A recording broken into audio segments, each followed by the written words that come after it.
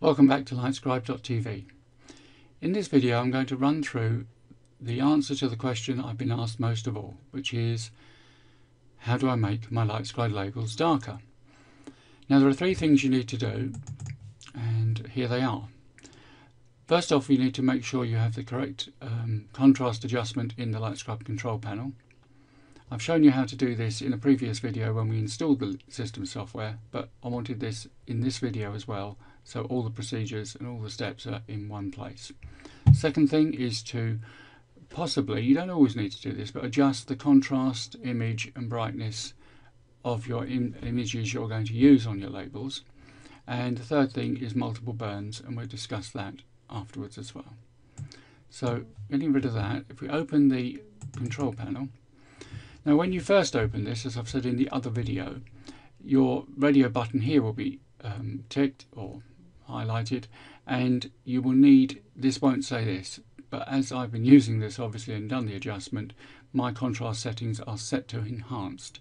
Now that's what you want, so if you're in the situation where you've just installed the system software, make sure the other radio button is highlighted and click apply and OK. That's all you need to do with that. But alongside that, I just want to show you a little graphic to just sort of describe what's happening here. As we do these things, this step of the control panel and the next step with the software itself, what you end up doing is you increase the contrast. You go, left, sort of right to left, really, on the diagram. The contrast gets better. However, I was going to say payback. It's not really payback. The compromise is that the better the contrast, the longer the labeling will take, and nothing shows this more to be the case than when you actually do this with the software itself. So if I go into the template labeler as an example, this will show you, let's just pull it within the boundaries of the frame. There we are. It doesn't matter what software you're using, all LightScribe software will give you these options, so I'm not going to bother editing, I just want to go straight to the print. Now, contrast level, here we are, and we have draft, and it's a graphic representation, but as you see, as I change these, it gets a bit darker, and the final one is best, which is the default, by the way. Don't change it, is what I'm going to say. The sacrifice is you take longer to do your labeling. Let's just go back. 23 minutes as opposed to 29, and draft is 17 minutes. Well, sure, you have to sit around waiting, doing something else. Go make a cup of tea in my case, because I drink a lot of tea. But that being the case, the result is a much better label. So always leave that on best. It sort of goes without saying for most people, but I just want to make sure that everyone realises that we're here to increase the contrast to get the best label we can. So going back to our little thing, that's the LightScribe control panel and also software itself. So you've adjusted your software, if you like, now to give you the optimum label. So what's next? Well, the next thing is checking out the images you're going to use and see what we can do with them. So as they say on the thing, on the programs, here's one I prepared earlier.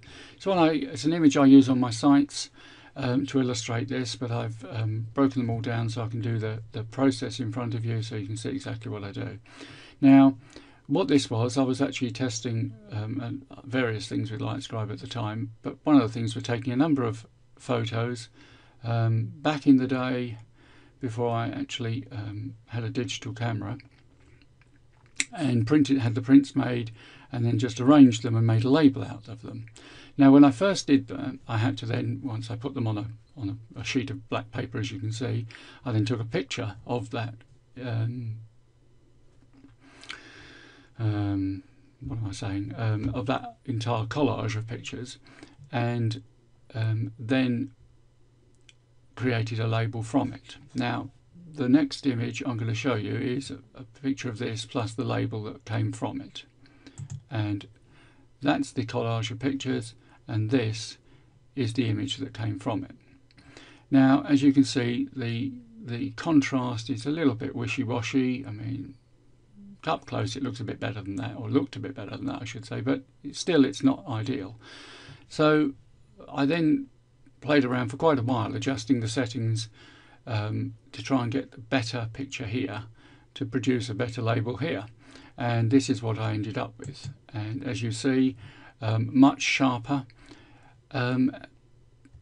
It's a wholly better label. There is a, again, payoffs, sacrifice, whatever you want to call it, where in some of the dark areas you lose a bit of the definition, but overall it's a much better label. So how did I go from that one to that one? Well, let's show you. If I open up the program I use, looking behind my microphone to see where the icon is. The program I use is Fireworks. Now, most people don't use Fireworks. They'll either use Photoshop or another program. I've been using Fireworks, well, I would say 15 years. It feels like forever. And I've never really converted into Photoshop. I should do, because more people use it and PSD files are far more readily available. I use Photoshop where I have to, but I much prefer Fireworks. So, excuses aside, that's what I'm doing. Now what I'm going to do is open the background photo. Now, because it's an 800 square and I can't put all that in this particular window, I'm just going to reduce it. Now, having said, what I'm going to show you here is really what I do, and in the program you'll be using, if it's not Fireworks, then you'll find a way of doing the same thing. So in this case, filters, adjust colour, brightness and contrast. Now, if I just pop that over there so it's slightly out of the way, what I'm going to do here, what I found optimal for this particular image, won't be the same for yours. Needless to say, you will adjust yours to get the best. It's a trial and error process. But for this one, I found decreasing the brightness, because as you can see, it's a bit bright, it's a bit washy, by -20. That improved matters. And then there you are. That's taken it one stage. It looks pretty good. But you increase the contrast, and so I'll put that in there. That pulls it right back. And for me, that is the optimum for LightScribe printing. I get good definition, good resolution, and sharp images. So that's what I would be using. OK, file, save as, contrast images, and I'm going to call that 3 photo, because then I can show you the difference. 3, save, and file, open, recent. There we are. So we go to this, and there's the difference. Okay, so much sharper, and that is what gave us that as a contrast label. So there we are. That's adjust our image brightness and contrast. Now that was a background. I used that as a background to my label. You can do the same thing obviously with individual images and photos that you'll be adding to your labels. Process is obviously exactly the same. So now we're on to number 3, multiple burns. Now I'm sure you will have realized this by now, but if not, let's open the template labeler again. It does refuse to open smaller. When you get the, really I could have not bothered with that, because all I want is this. Underneath the contrast level you get copies up to 99, which if you really want to do that many, good luck. But here's the next thing. There are some times where you can adjust images, you can do all sorts of things like that, and you make sure your control panel and your software is set to best and enhanced, and still you're not happy.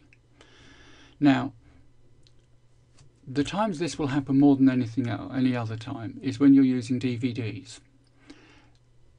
I do not understand the reason in as much as why they do it, but the layers of the LightScribe coating, the gold coating on the LightScribe disc on a CD is thinner than it is on a DVD.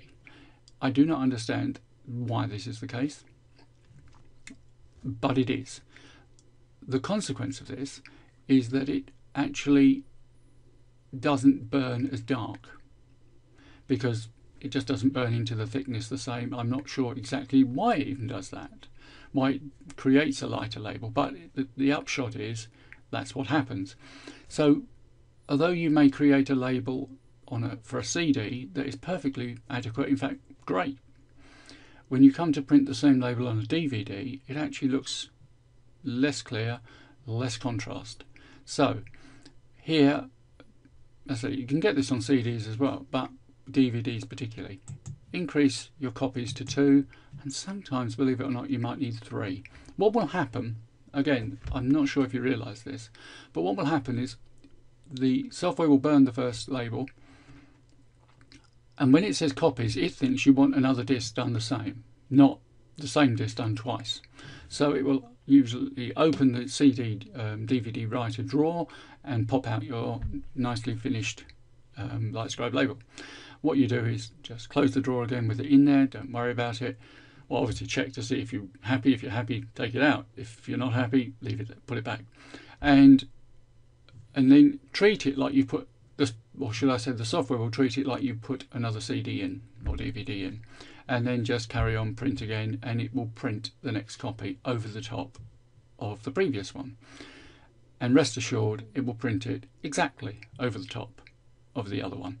That's what part of the function of the data ring in the middle is to line up the image, or line up everything that's on the label with the label, so it will do an exact copy on top. So there won't be any blurring, is what I'm trying to say. So don't worry about that. So that may be, if you like, the last resort, and it sort of is really, because you don't want to be waiting another 29 minutes for one label. So you could be looking at the best part of an hour to get one label. Not an ideal situation, but these are the things you may have to do under certain circumstances to get a label you're really happy with. And at the end of the day, that's what we want, isn't it? So that's all, if you like, all boxes ticked. And I know this is possibly not the place to mention this, but I'm going to pop it in anyway, because it's to do with, you know, what the labels look like. Is once you've got a LightScribe label, keep them in the dark. Now, this is something people may or may not realise, or make the connection, I should say, and that is that obviously what created a LightScribe label, or the LightScribe label you have, is the laser in your DVD writer, and that uses light. So the medium, the coating, is burned with the light. Unfortunately, the flip side of that coin is that light will also fade the label. So if you were to do a light, and many people have experienced this, where they've created a great label, they put it in a transparent CD, DVD, well, not so much DVD covers, but a transparent CD cover, and left it lying around, and within a few weeks they found that it's sort of reduced by 50% the visibility of the label. It's frustrating, and the way to avoid it is to always put them, you know, in the dark, in a box, on a shelf, next to something else, so light isn't actually getting on the label. However, one thing you can obviously do, as mentioned regarding the multiple burn thing, is that if you keep each a copy of each of your labels,